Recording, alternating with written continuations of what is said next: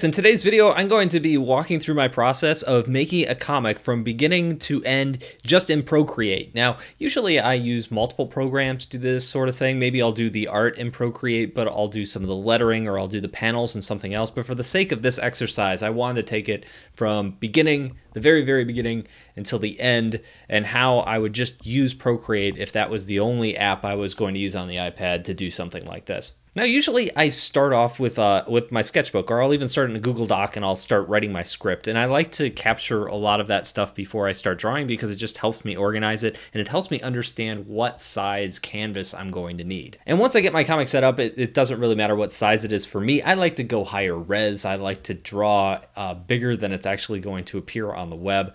But as far as size goes, it doesn't matter. I'm going to resize it when I'm done. And then I'm going to start by sketching out my panel lines and figuring out where all my panels are going to go. Now, I'm going to say that this is probably one of the clunkier things to do in Procreate, but it is totally possible, so I'm going to walk you through what I'm doing here. If I start drawing a line in Procreate and I stop and I keep my Apple Pencil or my stylus or my finger on the canvas, it's going to snap into a straight line, and now I can use that straight line in order to draw the sketchings, the border panels that I'm going to use for this comic. Now, while I'm drawing that, if I place another finger on the screen, it's going to snap into, I believe, 15-degree increments, so I can draw a perfectly horizontal or vertical or angled line. And I'm just going to do that over and over and over again here. Now, what's happening is I am finding that in some places, as I drew these lines, my panels are the wrong size. Like, I want to, resize them a little bit. So what I do is I take this selection tool, it's this little squiggly thing up here, and then I'm just going to highlight the area that is kind of the intersection point of that panel. And once that's selected, then I tap the arrow tool. I can move anything on that layer now anywhere I want. So I'm going to move it left or right and kind of make the panels look good, look the way I want them to. You'll also notice once I did like two of the vertical lines to define the width of space between those panels, I wanted that to be consistent. So another thing I can do is I can select those using the selection tool. And there's a little icon down at the bottom of the screen. It's like one line on top of the other. If I tap that, it's going to duplicate what is in that selection. Not only is it going to duplicate it, but it's going to stick it on another layer. So I'm then going to highlight it again. I'm going to duplicate it, highlight it again, duplicate it. And I do it over and over and over again. That way I'm getting a nice, I don't have to rethink the width or redraw and hope I get the width right, on those panels when I'm trying to get the spacing between them just right. Now, before I ink up my panels, what I'm going to do is I'm going to rough out some more pencil lines here, and you're going to see me just going over and over and over again and adding these.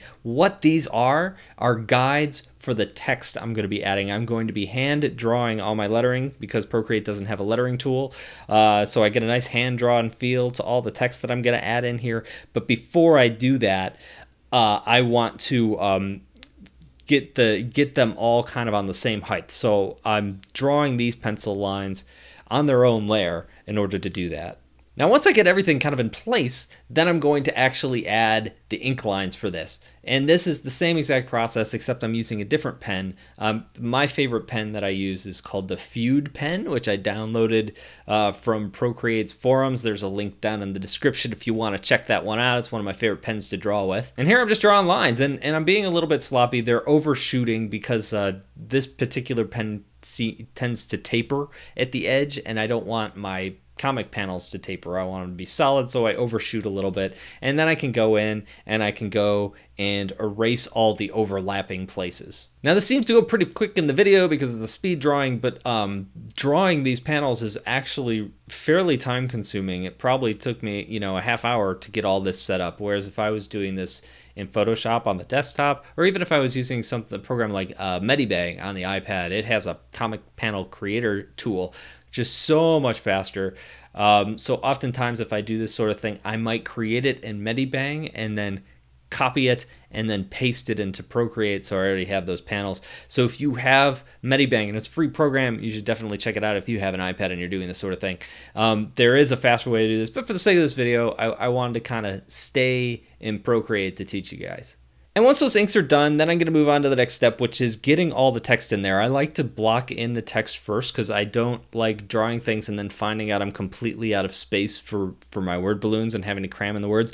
I like having all my letters be the same height. I like my text being kind of consistent from panel to panel as far as size and that sort of thing. I think graphically it just looks cleaner that way. And so I always do that first. And so that's what I'm doing here. And again, hand lettering is also time consuming. It's got a nice touch to it. I don't do it very often. I'd prefer to just type it out. That's the most important thing to me. But I do like how it kind of looks at the end. Now, once I'm happy with how all my lettering has come out, at least my pencil lettering, I'm going to create a new layer. And as you probably noticed, I put everything on its own layer. And this is going to be my pencil roughs. I'm just using the pencil tool from Procreate that came with it. And I'm just sketching out what the characters look like, where they sit in the panel and that sort of thing. And this is funny because this is the fun part, right? This is the part where you actually get to draw. But there's a lot of work that actually happens to get to this point. I had to write the script, I had to kind of set up the panels, I had to get a sense of where the text was going to sit, and all that creates the constraints that the rest of this artwork is sitting in. And then once I'm done with that, then I go on to the next step, which is inking. And of course for that, I'm going to create its own layer, and I'm just going to go around and I'm going to outline, and I really like drawing with kind of this Fude pen again, because it's got this really great thick to thin feel, it's got a good range to it.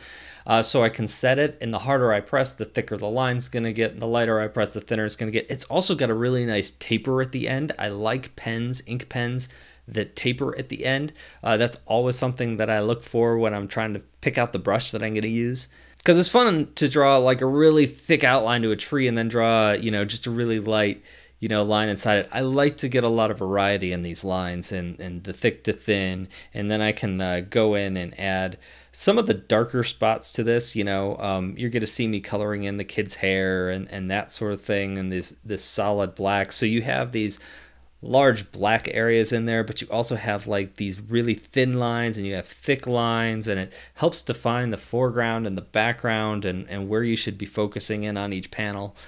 All that fun layout stuff.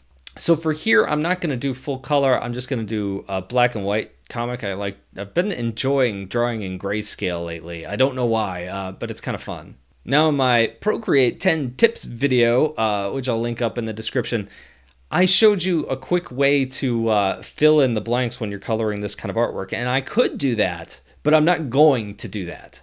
I'm going to hand color this thing like some kind of peasant. And there's several reasons why I might want to do this. The reason I'm doing it today is I want my colors on their own layer. When you color in your black line work, what you're doing is you're kind of destroying your ability to go back and change the ink lines later. If I do fill in the color with the drag and drop method, what I end up doing is I duplicate that ink layer before I do that. But here I want to get some nice ink washes. I usually start with the background and get a feel for it. It's kind of nighttime outside. So I want to kind of get that level of gray established first, and then I can key off the colors of the character based on those background colors. Now you're also going to notice that I'm being really sloppy with this. I'm using a big brush. I'm doing it quickly. I'm going outside of the panel borders. I'm coloring in things I shouldn't be coloring in, and that's totally fine. This wash goes on quick, but once it's on there, I'm going to go through with the eraser and clean up everything, make sure the word balloons are nice, crisp white, make sure the color doesn't leak outside the panels, make sure I actually carve out the characters from this as well. And in fact, in this case of this piece, I don't always do this, but I'm actually creating yet another layer for my characters and that sort of thing for their color. So if their color overshoots the boundary, I can erase it without erasing that background color. And so that's my next step, is just figuring out, what color these kids should be, and figuring out what color the trees should be, and just kind of setting up that whole grayscale aspect to this. For example, I want the witch to have a dark pot, and I want it to have a dark hat and dark clothing, so the witch kind of stands out as a dark character. Whereas the hippo crab character, I want to kind of stand out a little bit, so that character is going to be a little bit lighter color than the background behind it. And then lastly, I'm creating yet another layer, and I'm going in here and I'm adding my highlights and shadows. I don't go too overboard in this particular one about the highlights and shadows, but I do kind of go in there. I add a little bit of glow around like the top of the character's hair, or like the edge of the witch's hat, or the edge of the witch's cauldron. I just like it. It adds a little bit of depth. I'm actually using white color on its own layer to just kind of paint over. It's not 100% opaque. I don't know what it's set at. It's probably like around 30 or 40%.